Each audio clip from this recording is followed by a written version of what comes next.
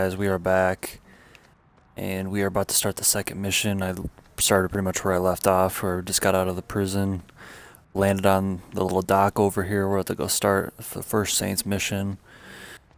I believe in this mission, you go change your clothes, and then you go break out Gat out of the courthouse. Because he's about to be sent on death row from, you know, all the shit he's done from in the past in the gang. But yeah, let's go drive over to Sloppy Seconds. That's like one of the things I love about this game, is just like the funny store names in this game, and like the restaurants and shit are one of the prime features in this game, to be honest. Alright. Remember, right, the clothing options aren't like super great here, but you know, it is what it is. Shit, I don't really know what I want. Alright, I'm gonna sim past this part, so that way you don't have to wait for me to fucking customize my dude. So yeah, I'll be done here in a minute. Alright, I'm done making my dude. I did as best as I could in the fucking thrift store, but I got like the holy fucking jeans, you got baseball jersey, you got this, I almost made it look at a Syracuse cap based off just like the looks of it. And I got some Yeezys on, you know. Yeah, I usually don't fucking buy much shit at Sloppy Seconds because there isn't much selection, but I wasn't gonna run around with my fucking jumpsuit, so. Alright, so now we gotta go to Teena's, which is the bar up here. I think we gotta go find out some information about my, considering we have no control over anything now since while your guys have been in or out of the loop for a long ass time now.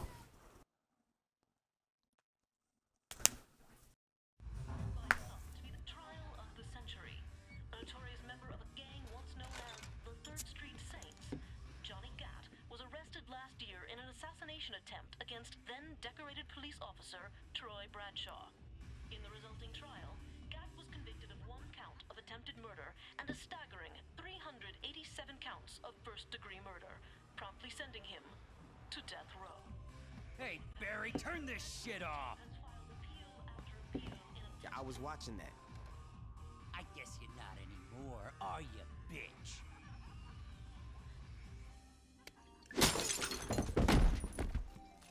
Could you turn the TV back on?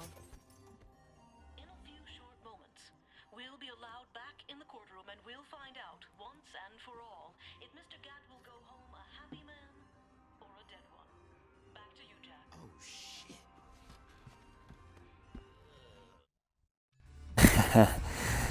So yeah, as you can see, Johnny's about to get sent to the chair, so now we gotta go rescue his motherfucking ass. And now we're in a fight. Oh shit, I forgot I have guns. Now we're in a fight with the Brotherhood, since that was fucking, we smashed a beer bottle over their homie's head, so now got their whole fucking team on our ass too.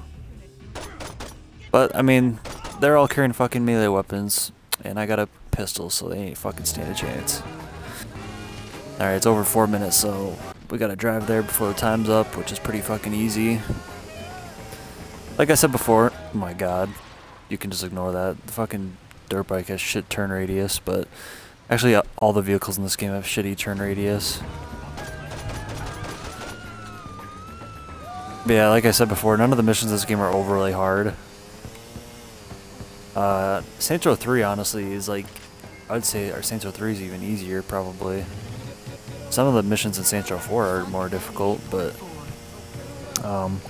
even Saints Row 1, like, some of the missions in Saints Row 1 are fucking difficult, especially those, like, final missions. Jesus. Some of those are, like, near impossible to finish. But, yeah, they definitely took the foot off the gas on the difficulty in this game, which, I mean, good and bad. Sometimes you get more of a breeze, but it's alright. Just, are you fucking kidding me? This dude just steered over into my lane for no fucking reason. What the hell is he even doing? Alright, so we've arrived to the courthouse. Now we gotta go break in and get him out. Alright. Doesn't seem suspicious at all that I'm fucking running in with my pistol. Why is there somebody laying on the ground? Does this place get fucking held up or while I was outside? I like how they just like let me walk in here. That's funny. Mr. Gatt, you've been convicted of over 300 murders. Do you really expect this appeal to work? I figure with the statute of limitations, it really should be closer to 250. There's no statute of limitations for murder. Why the fuck not? Watch yourself, Mr. Gatt. Or what? You'll hold me in contempt of court? You're already planning on giving me the chair. You think I'd give a shit about you not liking me? Fuck off. I'm curious if you can keep your cavalier attitude when 2,000 volts are running through your body. Oh yeah? And I'm curious if you can keep acting like a douchebag when I shove that gavel up your ass. My client would like that stricken from the record. What's that?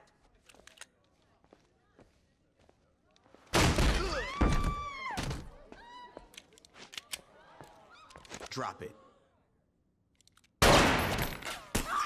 Anyone hit need a lawyer? Anyone hit and need a lawyer?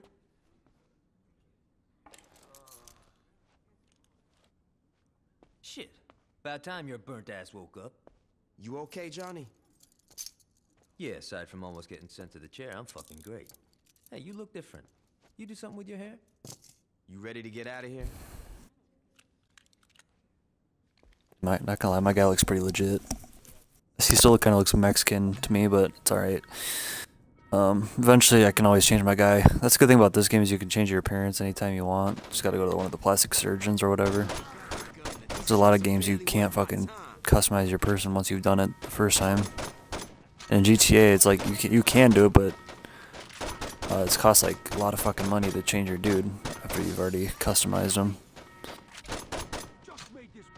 I just like this. There's such like a light feeling with this game. It's just like some of the humor, like the fucking judge has got a shotgun. This part's always funny to me. Yeah, like just like the cutscenes. There's enough like serious content, but also like it's also on the lighter side where there's just enough like jokes thrown in, and it makes the game more enjoyable for sure. Just like GTA 5, like I love the GTA 5 story was prime to me. That's another one of those games I could probably go back and play the story of quite a few times.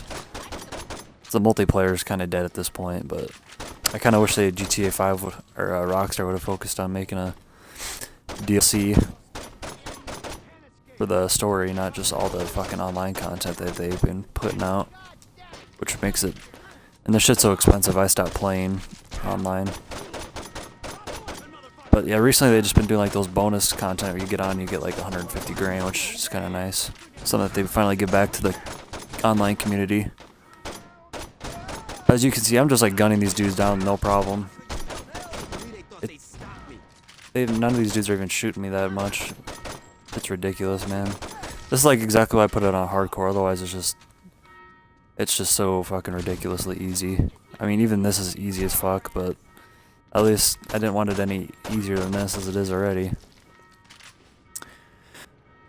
Alright, Gat, let's get the fuck out of here. Let's steal this cop car and let's kill this bitch first. Let's get in this cop car and get the fuck out of here. And Gat just got ran over. Thanks for busting me out. Ish would have killed me if I got executed. You still with Aisha? Yeah, I mean, He would have been executed if, or he would have killed him if he got executed. That makes sense. How long were you in jail anyway? 2 years and 31 days. Not like you were counting. Yeah, right? You know, it's weird. People inside were betting how long I'd last. See, when I was first busted, guards were always trying to put me in the ground. After Troy became chief of police, it all stopped. Troy must be more forgiving than I am. Troy's the chief of police? Yo, you better start getting with the times. Julius is missing. Ben King wrote an autobiography. Dex is a... Don't even get me started with Dex. But the real kicker is Troy. In a couple of months, he went from undercover cop to chief of police. And word is, he's become obsessed with finding out what happened on your little boat trip with the alderman. If I get some free time, I might swing by the station and say hello. Oh, fuck. Yeah, it's kind of funny how you can just lose any notoriety you have between like gangs and shit and cops. If you just go into like the Forgive and Forget, which is that little drive-through place I just went through. It's obviously that's not the most realistic, but it is definitely handy, that's for sure. Not in other games you've always had to like lose the fucking cops by yourself. I mean, you can lose the cops that way in this game too, but the Forgive and Forget is like an easy way of doing it if you don't want to wait. Alright, now we're almost at Gat's, Aisha's house. That's the end of that mission already. Yup, and I'm guessing I'll have to go get some fucking respect so I can even do more missions now. But yeah, I unlocked my red light apartment crib. And I actually got a place to lay my head if I need. Yeah. You can see here's part of the map. Now I just have a little bit more of the map discovered than I did before. So this is all like Ronin territory, which is the yellow. Somebody, which is the green. And then there's Brotherhood, which is red, which you don't see any of their shit right now. But yeah, looks like I think the crib is right here, all the way south. My next episode, maybe once I get some money, I'll upgrade my shit in the apartment, since you can buy furnishings and stuff for your cribs in this game, which is actually really nice. But yeah, when I get back, I'll start the next mission, which is the third mission, and yeah, I'll probably have to do some little side missions first so I can get some respect so I can start it. And so yeah, thank you guys for watching. Make sure you guys comment and subscribe if you haven't already. Thank you guys for watching. It's PB and Dre, and peace out.